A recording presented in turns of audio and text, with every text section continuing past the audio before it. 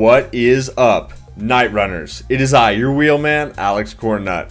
I'm here today with 10 tips, tricks, cool things, Easter eggs, all in Night Runners. I had covered a lot of these in my long form video, but I've got a couple of new ones for you guys. And this is stuff that is easy to miss, super cool, and they're just great additions to the game that really show the passion and the love that the developer has put into it for us. And so I want to show you guys all of those. I'm going to start out with my very favorite one. We discovered this on stream the other night, and I'm going to walk you guys through it. So you start out in the garage, you start upstairs, and the best Easter egg that I have found thus far in this game is right here. And it's this pizza box. That is Gallows Pizza. For those of you that maybe don't know the reference or don't remember, could you tell me right quick what would be better motor for my Skyline, a Gallo 12 or a Gallo 24? Gallo 12. I didn't know pizza places made motors. Shout out to Paul Walker. May he rest in peace. Awesome shout out to Fast and the Furious, or Too Fast, Too Furious. Just a sick reference, and I love that. I love that. So we out here. That's in there, and there's a Gallows Pizza Cup there. And also, in addition to that, right there on the ground is a copy of Midnight Club 3 Dub Edition Remix and Need for Speed Underground 2. So, pretty sick, pretty sweet. They're out of focus, so you really can't tell, but they're down there. And then around the garage, there's also a couple other things. So we have JEM, Injizin, and then we've got Pride, and then Greddy, only it's G-R-E-A-D-Y instead of G-R-E-D-D-Y. And Pride's awesome. Instead of Pride, it should be Bride, like the racing suit I've got behind me there. So it's just cool. They got some neat brands kind of tucked around there. And then there's a couple more of those Gallo pizza cups there. So we'll call that two really neat little Easter egg little features. Let's move on to a few more. We'll start out with the car before we even leave the garage. Some of the customization options you can get. A little Easter egg, a little thing that you can do that maybe not everybody is aware of.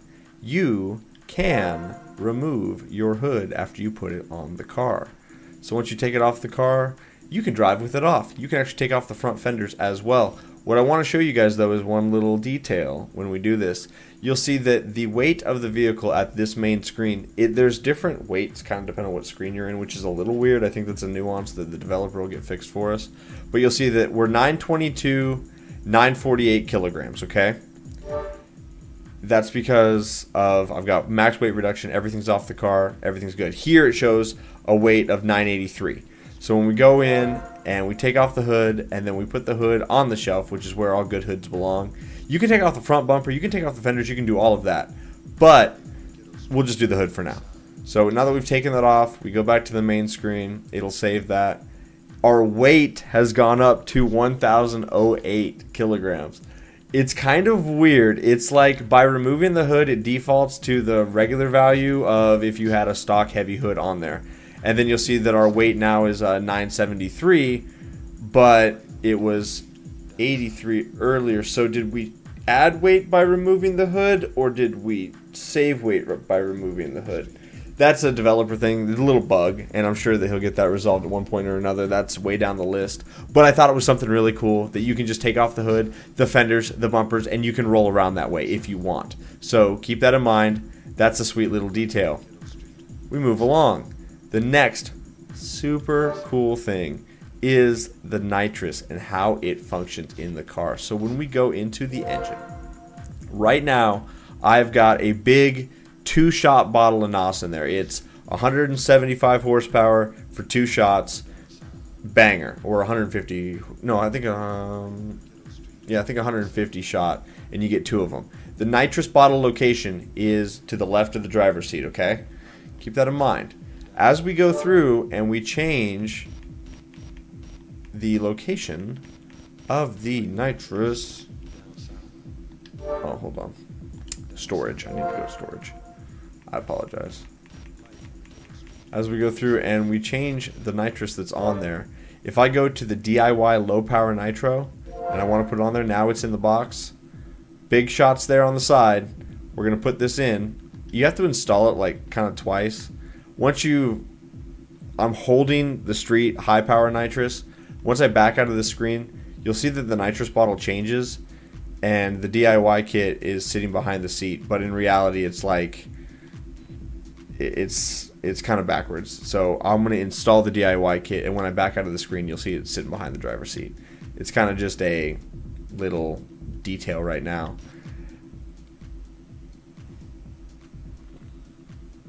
So our car is now back up to 1,008 kilograms, but it's not because the hood's removed. So you'll see that our nitrous is now tucked behind the seat. That's pretty cool. If we want to change those nitrous parts again, and we go with maybe a different nitro kit, we can grab the street low performance. That's what we have on there right now.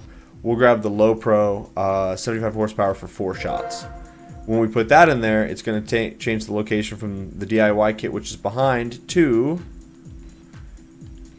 it puts it right in the middle of the center console there. So the nitrous bottle changes location based on what kit you put in the car. That's a really neat little thing. So we've got that installed. As soon as we back out of the screen, install street low power. So I want to make sure it's actually in the car. Back out over here, leave this screen. Now you'll see that that particular nitrous bottle is in the center of the car. If you are walking around and you're going to race a rival and you're peeking in their car, based on the location of that nitrous bottle is going to tell you what kind of kit they got on the car. Might tell you what you're running up against. Kind of a cool little detail. Here's another glossed over detail that I don't think a lot of people are aware of.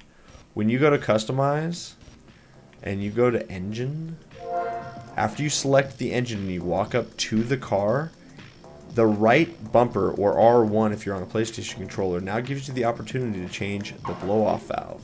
If you press the X button or box on a PlayStation controller, you can cycle through all the different blow-off sounds. I'm going to try number 4. I think it sounds pretty cool. 6 is a little different. It defaults at 0, so there's 7 different ones to choose from. It's pretty tight. Not super easy to find in the menu, so you kind of got to know where you're going to find that. So be aware of that, you guys. That is something that's tucked away. Nitrous bottle location determines the kit. Different blow-off valve sounds. You can take off the hood and the fenders. We're on our way. There's a lot of neat stuff here. Let me take the car out of the garage and show you a few more. We're here outside of the garage. I've changed the music and the tones of the cars and stuff a little bit, like in the audio settings, so you guys can hear things a little better, so we can hear that blow-off valve. One of the really cool features of this game that I think mirrors real life in a great way is if you have aftermarket gauges or even a more modern vehicle, if they're digital gauges to give you an analog reading, when you go to give them power, they cycle. They go all the way up and then all the way back and then return to their home state or whatever they're supposed to read. And so in this case, when you turn on the car, the gauges do the same thing. Check the right hand side. It's so tight. It's so cool.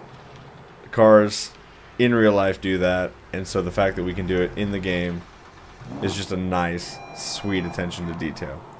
So we've got that knocked out. Here's another really cool attention Easter egg, just piece of love that has been put in the game. Headlights are off. Headlights are on, and they pop up every time you turn them on and off. And they actually kind of rest in their home position. Right behind you can kind of see, I have installed a bumper that doesn't have the fog lights, so you can kind of see the headlight housing back there. It's just really cool that that's how they work. And if you're in like a cut scene where you're racing the guy for money, or you're at the start screen and stuff, and you blink the lights, they're just sitting there flapping, and I love that. I've got the sleepy eye lights on it right now, so they're only about halfway up, but if you get the full pop-up ones, they do that. But if you go with like a stagnant light, they just blink on and off, so obviously that would be the case. Another thing I want you guys to take note of right now. My fuel level. We're at pretty much full tank of gas. Okay, cool. Also take a look at my temperature gauges. There's 3 of them, plus there's some lights I want to identify as well. So our top right gauge, the very top gauge you see, that is our oil temperature gauge. It's pretty low right now. The next one is to the left of the tachometer or the RPM gauge. That's our water temperature gauge. Pretty low right now. And then we've got our main normal temperature gauge, which is just between C and H. We're down towards the sea right now. As I drive and use nitro, because I've got this car max power, every part on it that I can put on it, it will overheat just by driving it. And if I hit it with nitro, we're going to send it right to the moon, and I'm going to show you guys that. And then the car doesn't perform nearly as good once you overheat it. So if you ever run into a low power state and you don't know what's going on, check your temps. That's the thing. So those are cool Easter eggs, right? Like we've got the gauge cycling, we've got the headlights, walking you through kind of the temp things, and the fuel. Look at the mileage on the speedometer. It reads 143,931. So 143,931 kilometers. Let's drive to the parking garage. Keep an eye on my temps. Another thing that I've touched on in the other videos, which is just another cool detail, this car's stock redlines at about 7,400 RPMs. Once you upgrade everything, it redlines a lot higher in the RPM range. I'll slow down or speed up, I guess, in this case. It goes all the way to about 8,900. Look at my temps. You'll see that they're starting to climb. We're about halfway through the bar just by driving down the road a little bit. And now we're topping out 4th gear. It's bouncing right around 8,900 RPM. We'll click into 5th. Let me hit the NOS real quick here. Just by hitting the nitro that one time, our gauge is shot to the high end of the gauge for sure. We'll hit them again. Now we're overheating the car. You'll see that we've got a water temp gauge on the RPM that's red. We've got a red light down on the regular temperature gauge, and then our water and our oil temps are all the way up, and they're slowly starting to come down because we're at rest. Now the lights have gone off because we're not overheating the car anymore. During that time when everything's super hot, you just don't have the performance you normally would, so that's kind of a cool thing. Also, on our drive here, our mileage or kilometer, our odometer is reading 143,934. That counts up all the time you drive the car. And so it's a super, super neat feature. I hope that when the full release comes out, you can buy a brand new car, because I want to keep track of my wins in it, and I also want to keep track of the mileage that I get. So now that we've covered all those little cool details that I think is just awesome, here's another one. You'll see that we've got about 3/4 tanks of gas, and we've used a little bit of our nitrous kit. It's out. You'll see that I'm trying to spray it, and it's kind of just blinking there, all empty. You can refuel your car. When you pause, you can go right down one to refuel. You can pick 2 different gasoline types. You can do 84 octane or 87. I haven't tested to see the difference between the two. And then the big expense is actually topping up your nitro. And so we'll spend 95,000 yen, and we'll give our car full gas, full nitro. You need to do this before you go race, so that way you're topped up, and you'll see that our fuel gauge is all the way full. Pretty cool. I really like that. It's just a nice detail. I'll show you one more. Well, we've run out of night. So we didn't race tonight. We didn't do anything. This final screen right here is typically just the hood of the car, but because our hood's removed, we get to see the engine. Our night rating is an F because I literally did nothing other than customize the car and try to show you guys the nuances.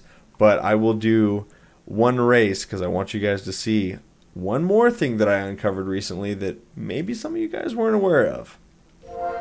I've loaded into a drag race here with Kiko. You can negotiate a lot of the challenges. So when they send you an offer and it says accept offer or reject, you can reject the offer in some cases and then up how much money you want to get. So this guy was originally at like 940 grand, and so I upped him up to 1 million yen. So that way we just make a little more money on the deal. You can make your headlights pop while you're in the cutscenes. I think that's really cool. Let me show you how to do a good burnout as well, because this is a technique I just recently kind of started figuring out. You roll forward just a little bit, and then you hit the brakes, and then you pull the throttle there, and that'll bring up your RPMs. I only got to 70 Celsius. You can get all the way to 90. And so you don't want to just hold the brake and hold the gas, because that doesn't work. And if you just hold the gas, that doesn't work. And if you get off screen, that doesn't really work. Like, there's a certain nuance to it. It's a little bit of a learned skill, but once you get it, it makes quality of life a lot better. I'm trying to bring up the map here and see if I can figure out where to go on this drag race.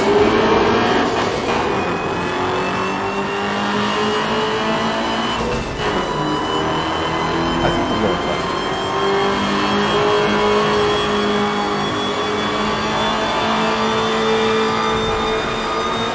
Yeah, if I would have been in the other lane without it telling us any of that stuff, we absolutely would have went the wrong way. We're going to hit the NOS really quick just so you guys can see something. So we're going to heat up the car here indefinitely. Like, we're pretty much... I hit the nitrous again at the end there. Your heat carries over from one drag race to the next. And so when we roll up to this, my car is going to be hot. It's like it just takes the current state of your car and then brings you back to the next drag race. And so be aware of that, you guys. If your car's pretty hot, you want to do your burnout here. There we go. Got a good one. Got it up to 90C. And that was me just rolling forward, holding the brake, and then pulsing the throttle. I'm going to run this one, but the car's going to be hot. But I'll show you. I'll heat up the car again. It probably just finished the race hot. You can sit at this screen for a long time, and you can actually cool your car just by sitting here waiting on before you flash your lights. So you'll see that our temperature gauge is like almost at the age. We're already pretty high up in the overall like oil, water temp, everything temp. And so just be aware of that while you're racing around, you guys. If you are in a situation where your car is susceptible to heat, you can definitely overheat it. And then you'll carry that heat into the next race. I'll use the nitrous again. We're flying, dude.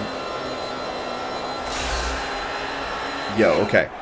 So, our car, I saw the red lights on. It was already overheated. It's going to be at the top end. Oh, I guess we've just won this race, so it won't be there. But when we get out of this cutscene, it'll show you. Now, here's another thing I want you guys to see. We can pop the headlights. I've joined a team. By joining a team, the rep at that parking garage stays the same, but there's a new thing that I didn't know about. I was just a freelance racer. I was just beating up every team, whatever, and then I was getting a cycle of the same teams. Once you join a team, you then are earning respect for your team that you're on, your crew. I'm on G Company. We're in rank 20th. We just took some rep right off of Endless Appeal. They are in rank 19. And so I believe once I get them down to nothing, we will then take rank 19, and then we'll be going after the big body boys. This has got like blacklist rating system kind of deal. And I didn't know anything about this until last night. And I was like, dude, that just changed the gameplay loop for me. I was just going and beating up bosses, but now I'm like, I need to see how far I can push this in the prologue. How many teams do they already have set up, and how much harder does it get as we go? So that's a really cool thing. That's going to be kind of the finale, because I think this is a screen that a lot of people haven't seen yet, especially if you've been watching my content, because I hadn't seen it yet. There's more than 10 things I've showed you, but there's definitely 10 big ones. And so I am thankful to all you guys for watching the channel. Hopefully you learned something. Hopefully you saw something new. And you guys will enjoy this game as much as I do. It is only on PC. The only way to play the game right now is to subscribe to the Night Runners developer Patreon. And then you can get a copy of the game there and get access to the prologue. My understanding is that multiplayer is going to be coming to the game eventually. They're going to be adding like the mountain runs, chasing other cars. They're going to be adding drifting to it. They, him, the developer, he's planning to do that. There's a Kickstarter campaign that's going to be coming out for this game. Based on how well that Kickstarter goes, will probably determine a lot of kind of the release cycle of what stuff is going to happen there. Money cushions the blow in a lot of ways, I'm sure. So if you guys are interested, definitely support that. And in addition to all of that, my understanding is once the PC release is up and functioning and they're happy with it, it's going to be coming to console. And so this is a lot of hearsay. This is just what I've heard from other people that have kind of been following the developer and doing things. But I trust most of everything that I've been told, so it seems to be pretty legit. And if you, the developer out there, are watching these videos, let me work with you. I'd love it. Obviously, I'm a fan of the game, so toss me a bone, and I'll toss lots of content out there for people to see. Outside of that, the rest of you guys, slap a like on the video if you haven't already, so others will find it. I'm thankful to you. Everybody have a great rest of your day. See you next time. Bye-bye.